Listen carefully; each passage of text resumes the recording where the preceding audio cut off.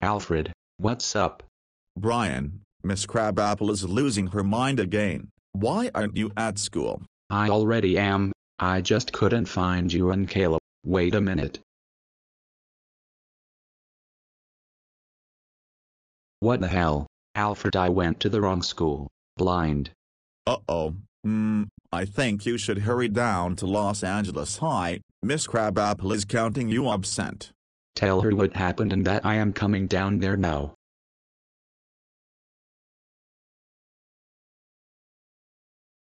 Oh god, I am so late. You're kidding me? It's literally the same structure as the middle school. How lazy are these construction workers? Oh screw it. It is what it is.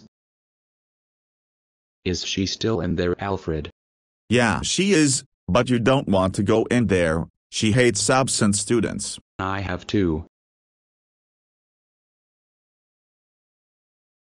Brian, you were absent throughout my class.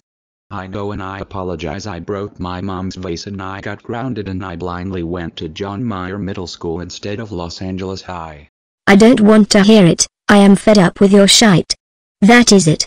You are to go straight to detention, and tell Alfred that he has detention too, as he has been leaving this class several times to take your calls. I warned you, Brian.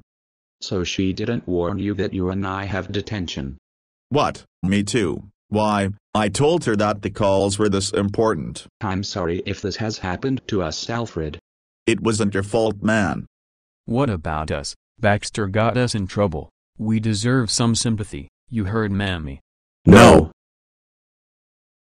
Brian, Miss Crabapple just called me and said you got detention for being absent for first period. But Mom, Dad, I told her that I was upset over what I did here and blindly went to John Mayer Middle School.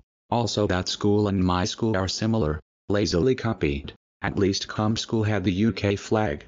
The school district in the city didn't have enough money to make them original enough, so they had to replicate your school's structure. That's why they have the same design. Oh my god, that's why they look similar in the first place. Is this worth getting mad at me for? No, but your absence from your class is enough for me to ground you for. 850-879-109728920208467793746 years. No TV, no movies, no video games, and no going to Kayla's house. Now go upstairs to your room right now.